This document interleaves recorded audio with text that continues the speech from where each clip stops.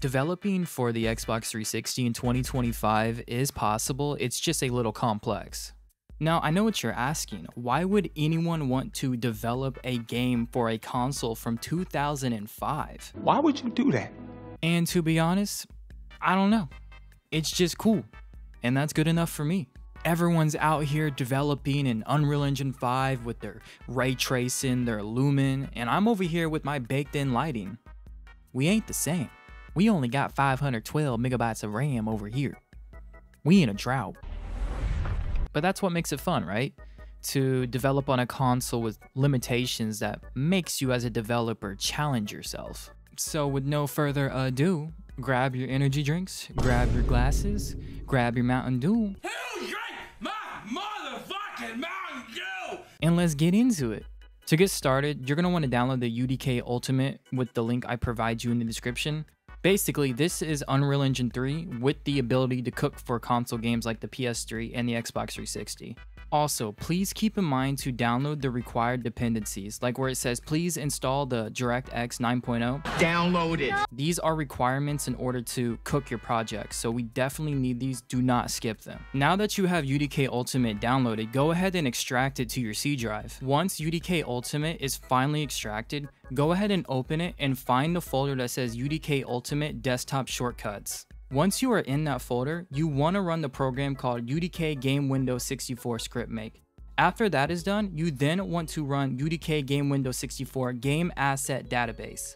Now you are ready to start the editor. All you have to do is click the UDK Game Window 64 Start Editor, and then it will start booting up. Please keep in mind that sometimes this takes a while, there's a decent amount of hang time, but I promise you it's loading. You may see a pop-up on your screen called Asset Database Maintenance, and basically when that comes up, if you see it, you just want to click Check Now. Once you are fully loaded, you will see you're in the default environment for UDK. You could work here perfectly fine, but for this tutorial, I'm going to go ahead and create a new level. Once you're in a new level, you will see something called brushes, and under that there's a cube. Go ahead and right click that cube, and then you'll see an X, Y, and Z. In the X, put 1024, and then in the Y, put 1024. After that, go right below it to where it says CSG, and then click Add. This will give us a floor that we can walk around on. Once you have created your floor, right click on your floor, then go down to Add Actor, and then to the right, select Add Player Start. Now in that same menu, go ahead and click Add Point Light, and then whenever your point light spawns in the world, go ahead and bring it up a little bit so it's not clipping with the floor. For this tutorial, I'm not going to go in depth with UDK as I'm still learning for myself, so I wouldn't be any help in that department as I just understand the basic fundamentals of it, so I really can't break down anything complex. But what I can do is I can show you where the content browser is, so when we cook our game, you at least have a few custom assets that you can see on your screen. So in the top left, you'll see a binocular icon. Right next to that is your content browser. It's very small. Go ahead and click on that. Then once you are in your content browser, go ahead and go under object type and select static meshes. These are all the models that came with UDK Ultimate. All you have to do is find the model that you want to use and then drag it onto your floor.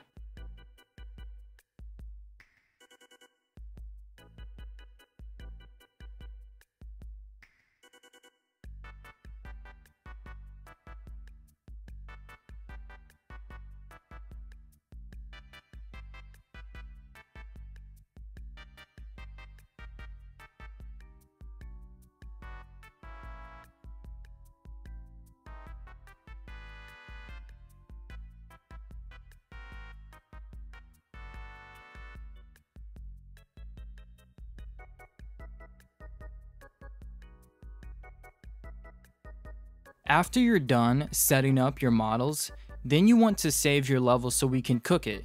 All you gotta do is go to the top left, click File, and then Save As. This part is really important as for this setup, we need to make sure that we overwrite UDK Ultimate. So whenever we name our level, it has to be exactly that. So just click on UDK Ultimate, and then click Save, and then overwrite that map.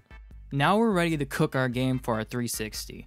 All we have to do is go back to the UDK Ultimate desktop shortcuts.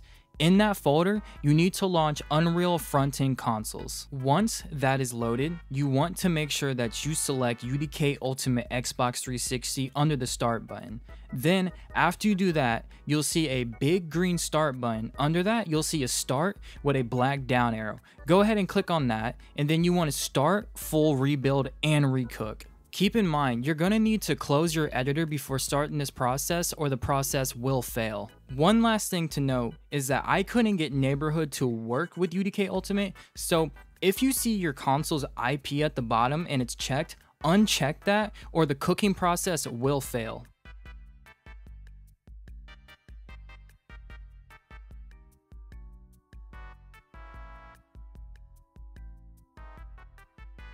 If everything went according to plan, you'll see an all pipeline steps completed successfully text. Now we're ready to assemble our game. All we gotta do is go back to our main UDK Ultimate directory and then go into the folder that says UDK Game. Within that folder, you're gonna see a cooked Xbox 360 folder and you're gonna see a text file called Xbox 360 TOC. Just go ahead and copy those. Once you got that done, go ahead and go back to the main directory. Then you want to go into the folder that says UDK Game Xbox 360 template. Within that folder, you're going to see a UDK Game folder. Go in that folder and then paste the contents you just copied. And it's okay to overwrite, that's what we want to do. So go ahead and paste that and overwrite. Congratulations, you have now just made your own Xbox 360 game ready to play. All you got to do is take that UDK Game Xbox 360 template, put it on a USB, and then launch the default executable. Now obviously you need like some sort of modified console to run this, but I assume you already know that. Well, there you go. That's how you make an Xbox 360 game in 2025. It's not really hard. The hardest part is actually learning UDK, learning Unreal Engine 3. That's the hardest part because you're stuck to tutorials from like 15 years ago. Hopefully this tutorial helps some people get started. I really need help, so I'm hoping there's like a community out there that knows UDK, that knows Unreal Engine 3, that could possibly help us out, because I'm really struggling to even do basic stuff. I'm not going to drag this on any longer than it has to. This is really all I had to contribute to the homebrew scene. I need to learn more before I even consider making any more videos, but I hope you enjoyed, and I hope this helped at least one person out there.